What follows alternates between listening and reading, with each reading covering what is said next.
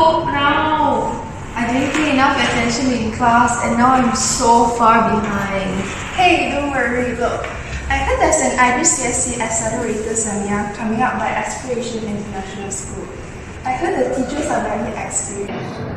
Really? Do you think it's suitable for me? I still have so much left. I'm so far behind. This seminar is precisely for people like you. The teachers will run through the entire syllabus and highlight points that we need to pay special attention to. Dr. Dave is teaching now. Why don't you come in and experience it for yourself? Okay?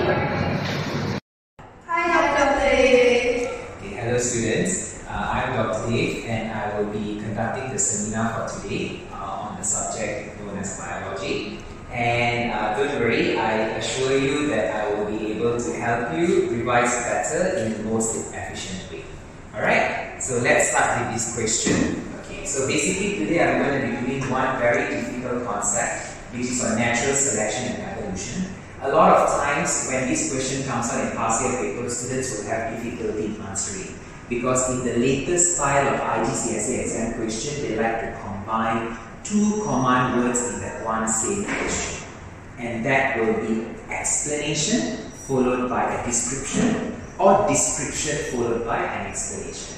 Okay, so we'll be looking at the development of antibiotic resistant strains as an example of natural selection, and these have gone and led to evolutions of these AIG strains. Okay, so this will be the question that I will be looking at. As you can see in your past year booklet, this question is taken from October-November 2018, paper 41, question number 2. Alright, so we have given, the question have given two petri dish. If you can see, the petri dish F has a very minimal zone of clearance, indicating a lot of bacteria surviving in this particular petri dish. And in this petri dish, you have got a bigger, greater, or larger zone of clearance. And that is when it indicates that this antibiotic is sensitive enough to kill the bacteria surrounding, and this antibiotic is not powerful enough to kill the bacteria surrounding in this petri dish. Can you see that? So this will be the question that is commonly asked.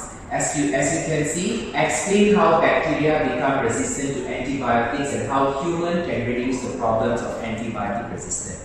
What students fail to notice is we have got an explanation question here and we have got a description question here. So we need to reason out to the examiner why such phenomena takes place. Now, if you have studied enough or if you have done enough revision, you need to know that ARG is an example of mutation. Now, IGCSE will have different formatting style in terms of assessing children. Whenever you are given a scientific term, the next sentence must be the definition because they are testing you in that question. So mutation is a scientific term. So answer number 1 will be the definition. Can you see that? Then you have studied that this is due to variation, natural selection and evolution. So you must link these three words together. So what do you do first? You're going to tell the examiner that bacteria that is with resistance survive and bacteria that has got no resistance die. And the resistance one will then undergo asexual reproduction, and then they pass on the gene without any change to their generation or to their future generation or their future offsprings. Can you see that? And this process will take place over many generations, and that will form a colony of antibiotic resistant genes. So can you see how you have beautifully described variation? You have chosen how natural selection took place and how you have appropriately linked the idea to the evolution over here. So that will be answering to the first question. Now, because in the exam time, in the exam mode, students often get stressed out and they will miss out the second part of the question, and that will then reduce the 6 marks or any other marks given in the question, maybe by 2 or by 3. So do not forget the second half of the question. that's been distracted because they do not highlight that. So only if you're sensitive enough to pick up the question, you will be able to get through.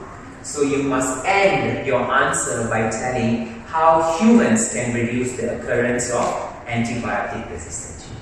Okay? Now, what are the common misconceptions that often done or often produced in students' answer? So these are the common misconceptions. A lot of times students will say that it is the antibiotic that causes mutation. But as you can see, mutation is a random event. We do not know when and how that has happened, but it is there in their gene or in their population. That's number one. Number two, bacteria can never gain active immunity because student is trying to put two ideas from two different topics together. So bacteria should never be able to gain active immunity, and that is not the cause of them having resistance. And some of them will have, maybe because of exam tension, they may accidentally write antibodies as opposed to antibiotics. Can you see that? So please choose your words carefully. And in the current style of exam questioning, they like to test multiple topics in that one same question. And the topics to look for in this component will be drugs, because antibiotic is a drug that is used to treat bacterial infection. Reproduction, because bacteria reproduces asexually. Variation and natural selection, we have just covered that in the question before. And the usage of bacteria in industrial biology. So come to this seminar and I'll teach you how you guys can link different topics in that same question perfect.